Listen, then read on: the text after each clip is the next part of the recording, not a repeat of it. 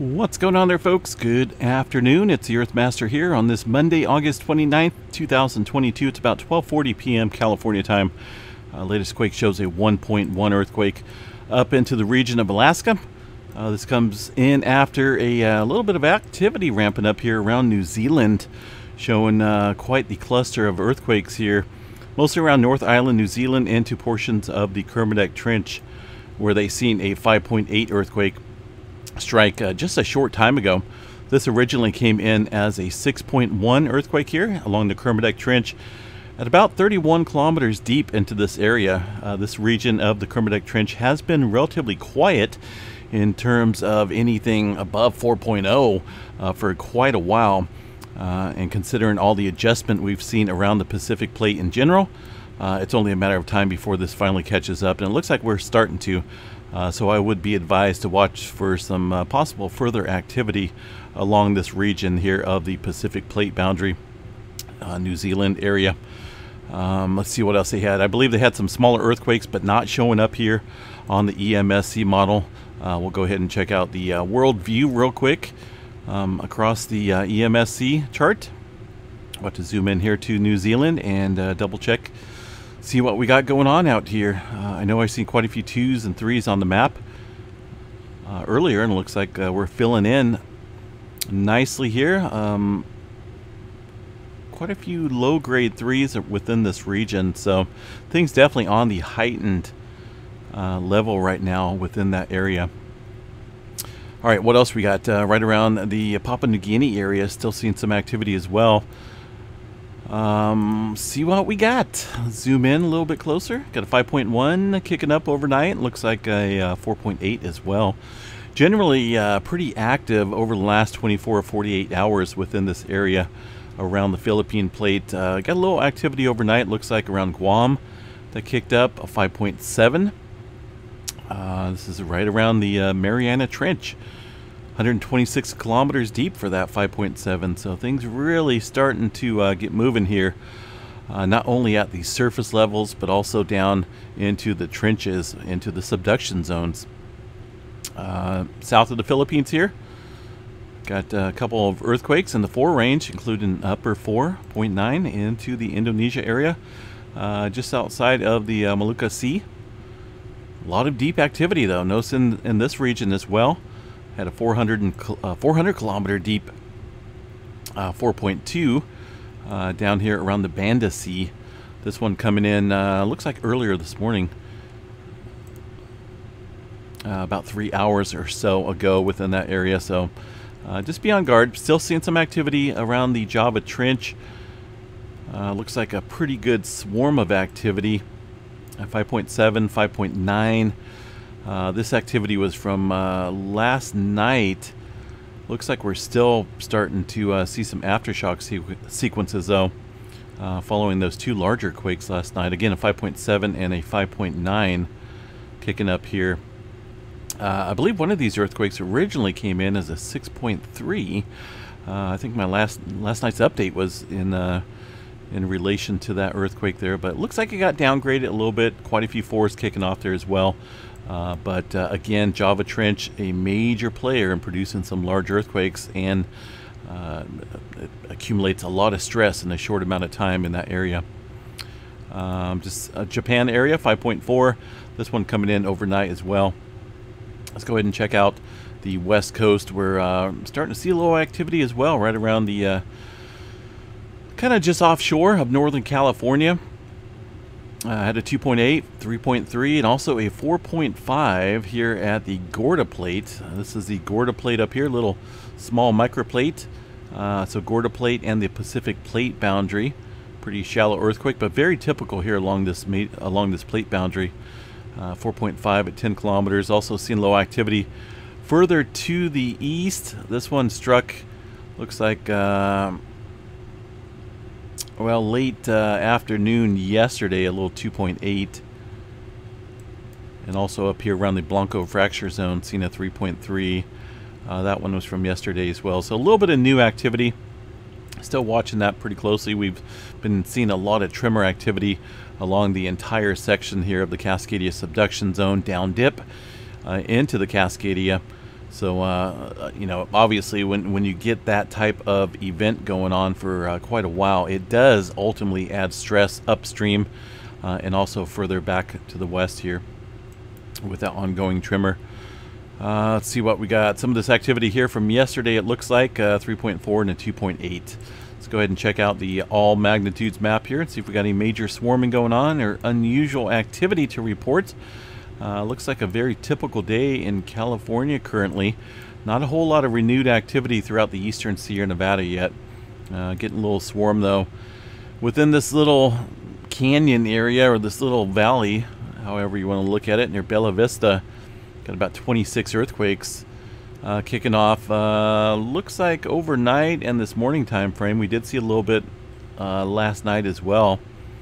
I believe the 3.4 is the largest sequence or largest earthquake in that little sequence there outside of the Bella Vista area.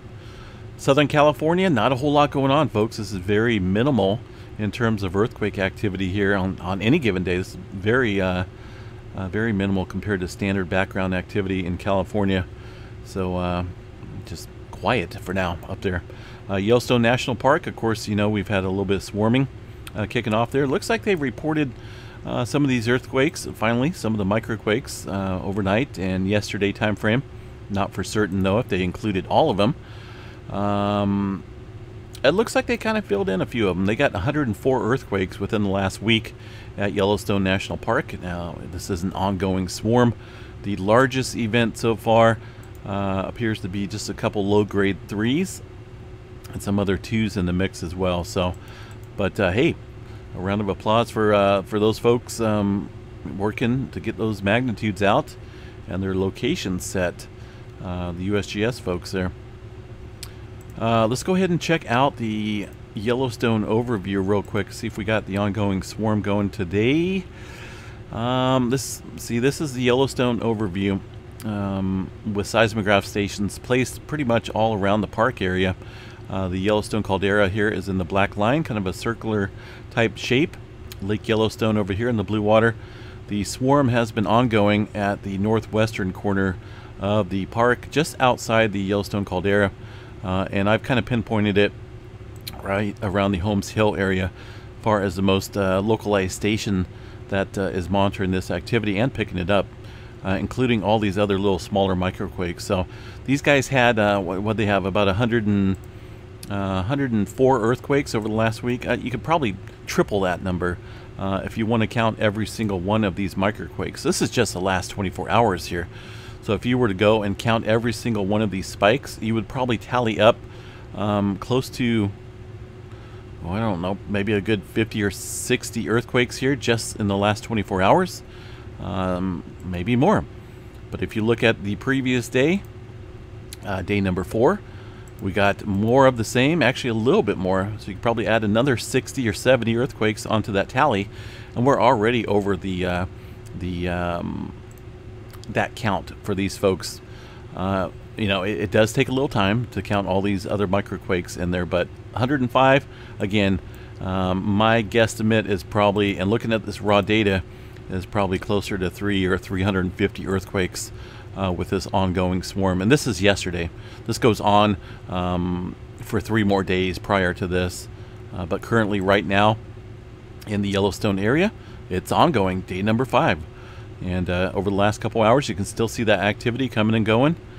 And yeah, pretty lengthy earthquake swarm. Nothing big though, but these swarms do pop off occasionally, 3s and 4s, and we'll watch that continuously as the day progresses. All right, what else we got here? Pacific Northwest, a little activity up here. I can't really discredit this one. I kind of jumped over this earthquake here, 1.5 offshore of Oregon, and it's a little bit closer into the locked area of the Cascadia. Now there's many other fault systems that kind of work their way inland, but this here is the entire Cascadia fold and thrust belt. Basically the land here being warped and uplifted, and little mountains and little hills formed from all that pressure, and all that pressure is building up. It's uplifting this land, and one day this thing will produce a 9.0, possibly greater, and drop this land back to a little bit leveler elevation, But that earthquake right there is kind of a little odd one there. I always watch for these that kind of strike within the fold and thrust belt. Let's see, a little activity across the Devil Mountain fault system here, it looks like, again. But no major swarming to report into the Pacific Northwest. Texas area, getting some movement outside of Pecos, Texas. Again, out there in the oil fields. Satellite view kind of shows us, if you kind of go into it a little bit more closer, kind of hard to spot these dry desert. Some of them are deserted, some of them are still active out there, these oil pumping operations. Kind of hard to see them though if you look from a satellite perspective.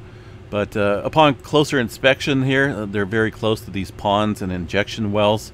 That's where these earthquakes are happening, and they will continue to happen for the foreseeable future. Texas, let's see what we got. Snyder, Texas, got 3.0.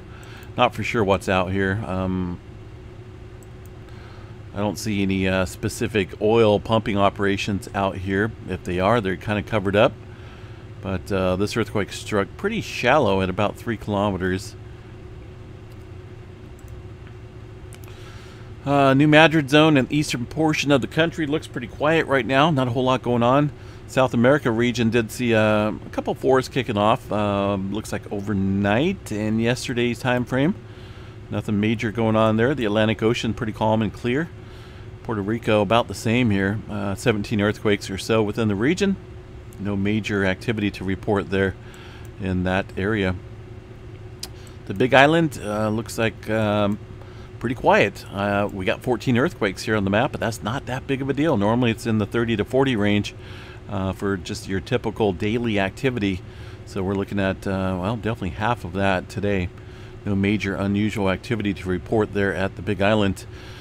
Let's see what we got. Solar weather activity, man, that thing is ramping up, and this is when I get excited because these things are popping off like crazy. 3088, you guys remember that, right? Sunspot 3088. Well, it hasn't gone away yet. It is still waving its flares at us, and it's popping off M flares like crazy still. This is 3088 down here, southwestern portion of the sun.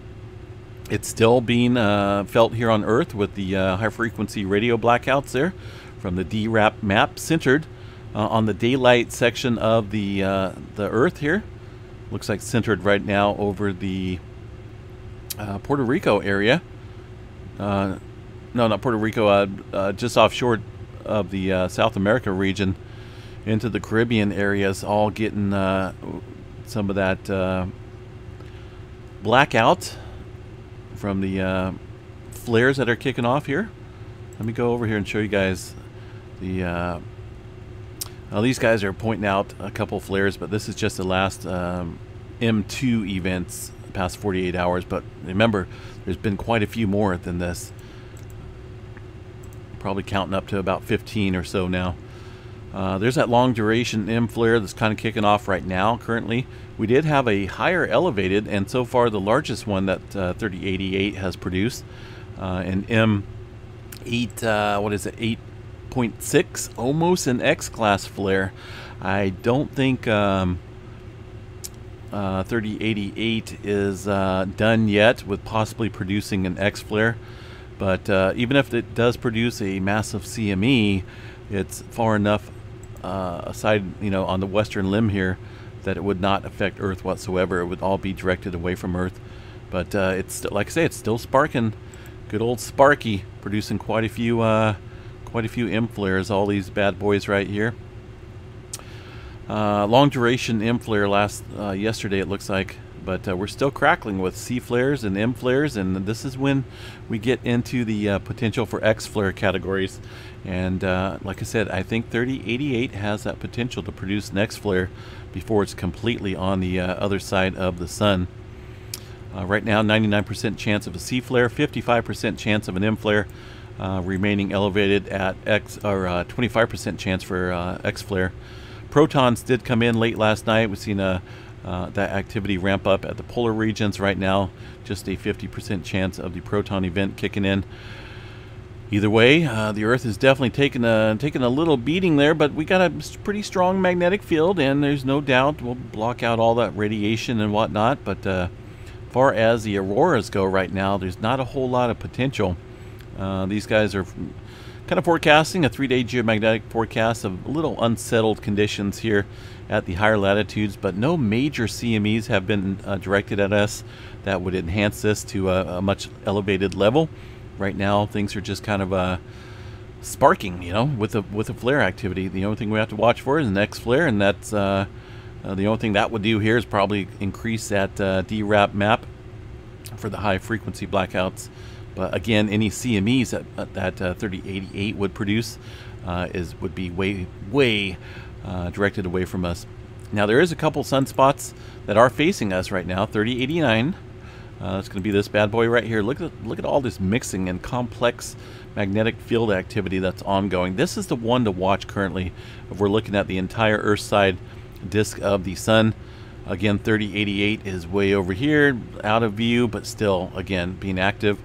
These other sunspots here, this is the one that was inside that coronal hole, kind of died off, and just didn't really do anything aside from looking pretty cool on some images. All these other sunspots up here, just very minimal. But this bad boy right here is growing, and we need to watch this one pretty closely here. This is a little bit older. This is about 24-hour map, but when we click on the newer one, we can see that this is definitely growing and getting more complex every hour, it seems like. So 3088, or 3089, excuse me, is the one to watch right now. It does hold a beta delta class, and that could advance a little bit more and turn into a little bit more complex magnetic field. But I still think we got a potential to see an X flare from this bad boy.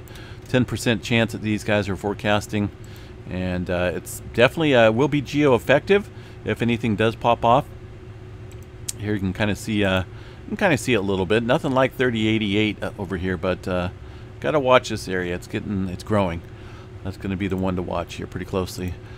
Again, current solar flare activity. We're just coming down from a long duration, a couple M flares there. One peaked out, and then we had another one follow up. So, you know, X flare is not out of the question from these two sunspots, but the one we would have to watch for any large CME being Earth directed is 3089, the one currently that is facing us right there, and the most probable threat.